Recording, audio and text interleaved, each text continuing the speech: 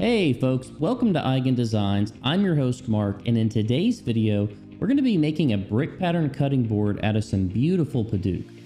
Now a couple of weeks ago, I polled my YouTube community to see if there would be any interest in actually doing a giveaway for what I make on my channel.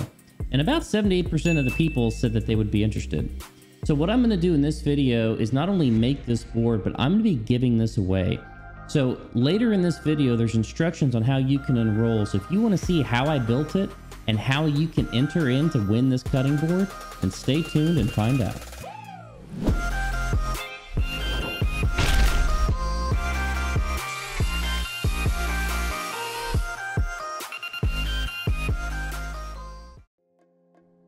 Now that I've been making YouTube videos for almost a year, I've noticed a common pattern of questions that I get on my videos, and it's usually from people who are trying to make what I'm doing in my videos, and I don't provide enough detail up front on the design or the dimensions of how to do it. So I'm going to try to get ahead of that today by providing a lot more detail. For this design, we're going to be using some padauk boards that are 3.5 inches wide. The very end piece is going to be half of that at 1.75 inches. More on that later. The maple mortar is going to be 1/4 inch wide, and all of this is going to be 1.75 inches tall. Now I'm going to fast forward here and actually show you how this pattern is going to fit together. And you see me here taking some dimensions for how much you need to have for exactly one cutting board. In this video, I actually used longer stock so I could make 3 cutting boards. So you see a lot of excess material on the back, but what I'm showing you right now is what you need for exactly one board. So now I take these strips and I turn them up on edge so the end grain is facing towards the ceiling. And you're about to see why having the end piece of padauk at half the width is so important.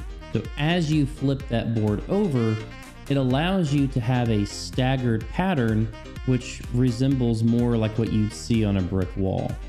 Once all those pieces are in place, you can take some of your 1/4 inch maple that you're going to have in between to serve as the mortar. And as you fill in those gaps and push everything together, you're going to have that traditional brick pattern that's going to look so iconic.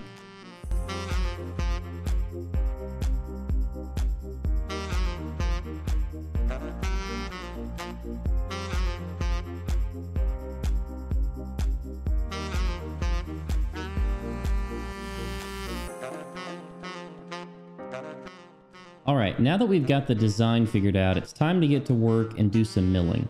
I start off by taking this padauk and maple and going over to my miter saw and cutting them to length. In this video, I actually started out with 40-inch length pieces because I'm making 3 boards at once, but if you're just looking to make a single board, you only need 13 inches of finished material at the end, so cut something or maybe a little bit longer than that to give you your final dimensions. Once I have all my pieces cut to length, I then run the face grain over the jointer to provide a nice straight edge, and then I use that straight edge as a reference against the fence to put a nice 90-degree edge on the edge grain.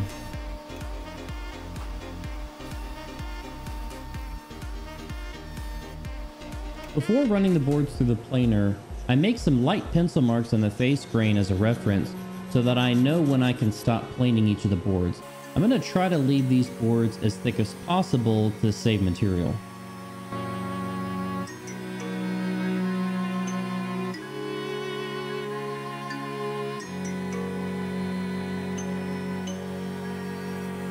Now that the boards have been jointed and planed, it's time to rip them to final width.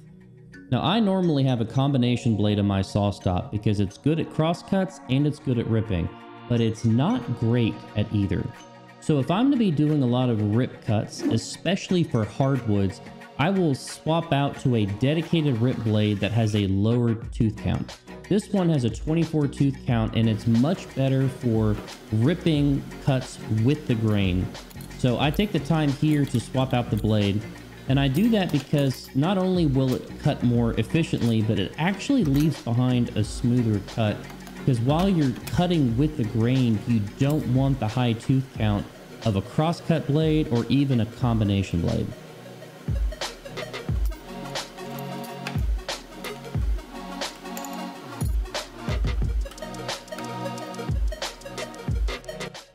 With the rip blade installed, I set my saw to the right height and then I set my fence to 3.5 inches, and then I go to work.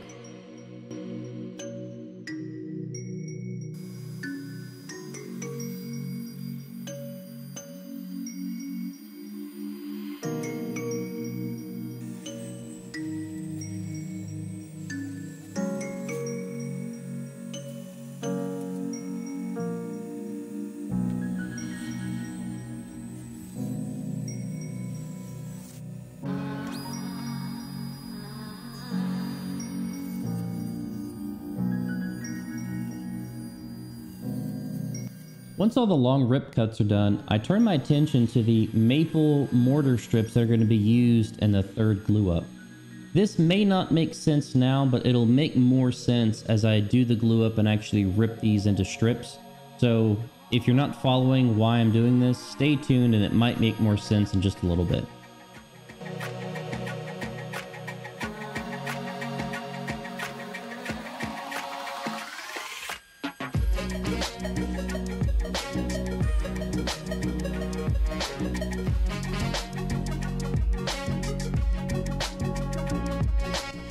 To make this brick pattern cutting board, there's going to be a total of 3 glue ups. This is the first of those 3.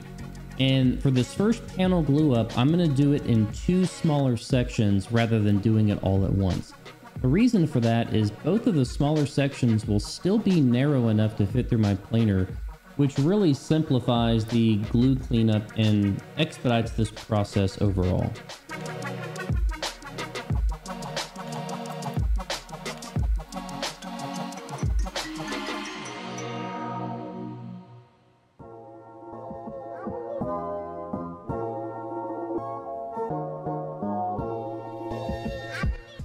While waiting for the panels to dry, I turn my attention to the maple blocks that are going to create the mortar that I referenced earlier.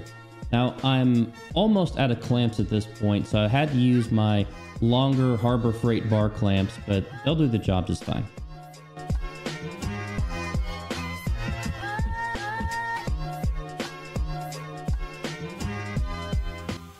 Once the panels have had enough time to dry, I run each one of them through the planer a couple of times on both sides, just to take off enough material to provide a flat, glue-free surface for the next glue up.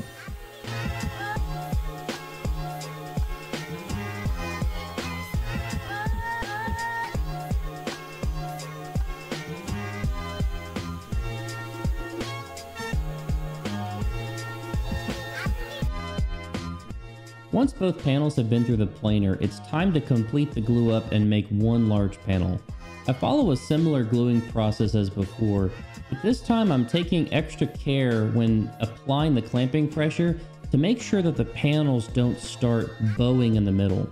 If you see this happening or you're concerned about it, you can apply some cawls on either end to apply a little bit of vertical pressure just to make sure that those panels remain flat as you apply the pressure.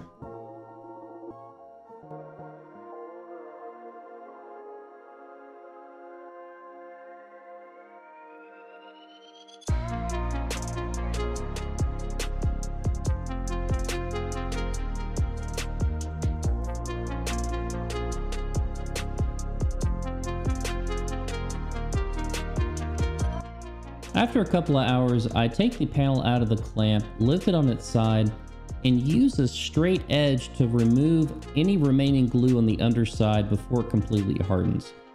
This is an optional step, of course, but I find that it just helps keep the glue from hardening and then introducing some wobble into your boards as you're working on them later. Before moving on to the next step, I swap out my rip blade for the combination blade, given that we've got a lot of crosscuts ahead of us in the next step.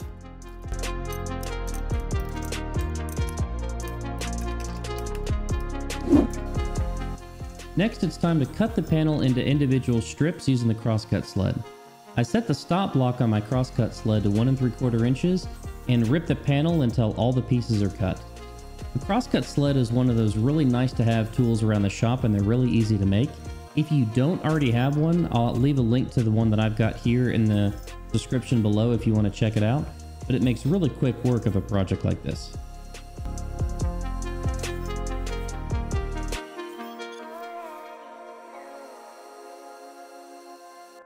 With all the strips cut, it's now time to make one more trip to the jointer and the planer, just to make sure that the mating surfaces are going to be perfectly straight and parallel, which will make the glue seams invisible upon final glue up.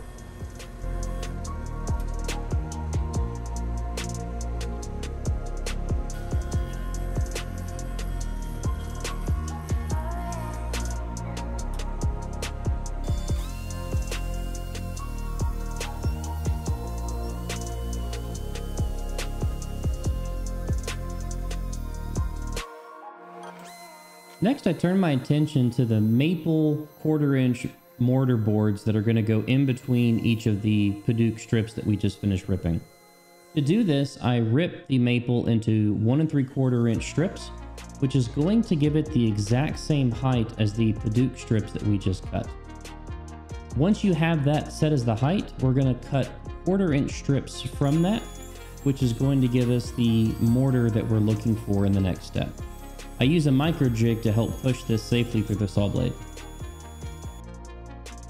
So while I'm doing the last glue up, let me share some details of how to actually enter to win this cutting board. It's pretty simple. All you have to do is comment on this video and start your comment with the word enter, so that I know that you're interested in actually entering the competition. Couple of rules for this: you have to be a subscriber to win. I'm going to pick and announce the winner on January 1st, 2022. The winner will have the board shipped to them free of charge, and this contest is open to anyone located in a place where giveaways are legal. So this is a bit of an experiment, but if it all goes well, I might do more of these in the future. I've had a number of people reach out to me and ask questions about how I do the flattening and the juice groove using the CNC. So I'm going to go through a couple of steps here using the software, but you can skip ahead if you're not interested. I basically start off by creating a rectangle with the exact dimensions of the as-built cutting board, and then I make an inner rectangle, usually offset by about 1 inch or so, to create the juice groove cutting path. Then I make an inner arc just to make it a little bit more decorative and connect it with some straight lines. And then once I've done that, I switch over to the CAM software. And the first thing I do is move the orientation point to the bottom left-hand corner. Once that's done, the first step I'll do is select the entire area, do a 2D cutting path. Then I'll select a 1 inch surfacing bit. I've got a link to a white side bit that I really like in the description. And here you can see on the right side panel what some of the parameters are in terms of maximum cutting depth, multiple step downs, feed rate, RPM, all that stuff, if you're interested to get into that level of detail. Once that's done, I then use the simulate feature to make sure that the cutting path is as expected, and then you can then post all that to G-code and then upload it to your CNC. Now to create the juice groove, I select the inner rectangular profile that we created earlier, and I do a 2D contour path. For my juice grooves, I like to use a 1/4 inch round nose bit, and I found a really nice one that doesn't leave any burn marks, which really helps simplify the sanding on the back end of things, because if you've ever had to sand out burn marks on a juice groove, you know how long that takes. I'm showing some of the parameters that I've chosen for the juice groove, but once you've got everything set up, again, I highly encourage you to check out the simulation feature within the software, just so that you can make sure that you're not going to do anything that's going to cause any problems. Once you're happy with the toolpath and here everything looks fine, I again export it to G-code and then push it to the CNC, and now we are ready to start carving.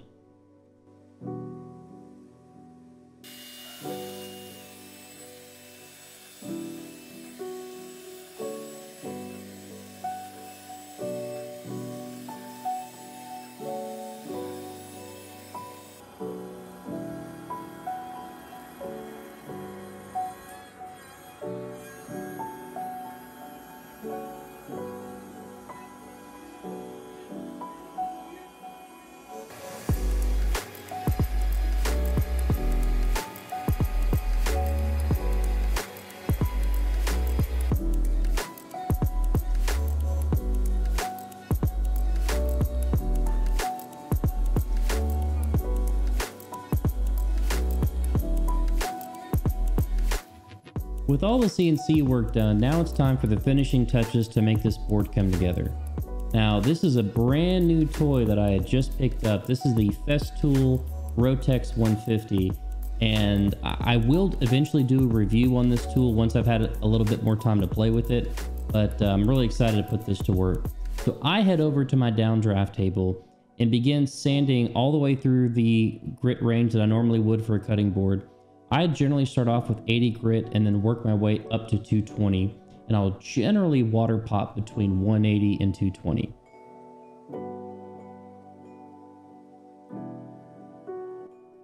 Now for this particular board, I've elected to go with a tapered underside as opposed to traditional handles.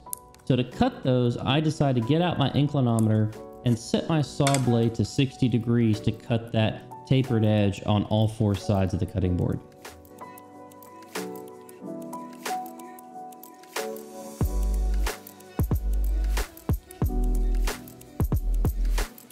To make the cut, I line up the board so that the saw blade is going to cut about 2/3 of the way up the side. Once you've cut one side, you can just flip the board over and replicate that exact cut. The complicated part comes in the next cut, because what you're trying to do is mate up the existing corner to that new edge. And if you do it just right, the line from both edges should come together and meet perfectly at the corner. With all four edges cut, I go back to the downdraft table and complete the sanding process, working my way all the way up to 220.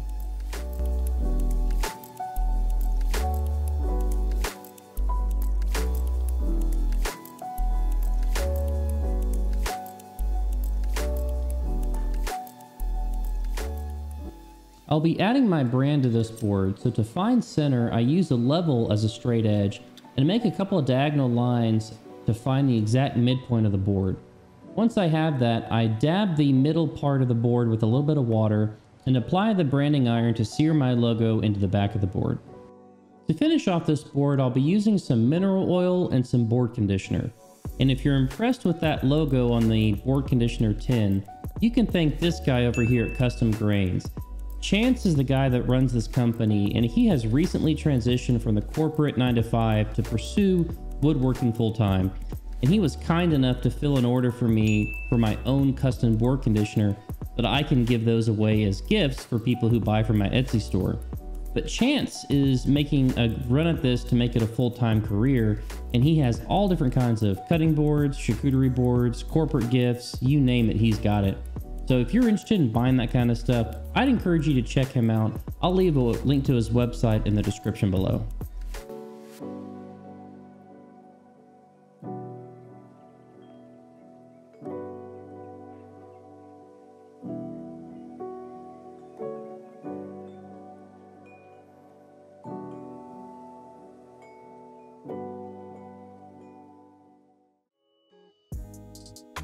So here's how the final cutting board turned out. I really like the coloring of the padauk wood after it's been finished. Before it's finished, it's more of a fire crimson red. After you finish it, it's more of a dark mahogany burgundy red. And it really is a handsome color for a brick cutting board like you see here. Now, while I was making this padauk board, I actually made another one made out of a darker color wood called Wenge. The pronunciation of this is hotly debated, so I'm not sure how to pronounce it, but it's the darker color wood that you see here, which gives it a much different look. I think I still prefer the padauk, but I'm interested to see what you think. Okay, that's going to be it for this video. Remember, if you're interested in winning this board, the instructions for entering the contest are earlier in this video. I really want this to go to a good home, so make sure you enter, and I will see you on the next one.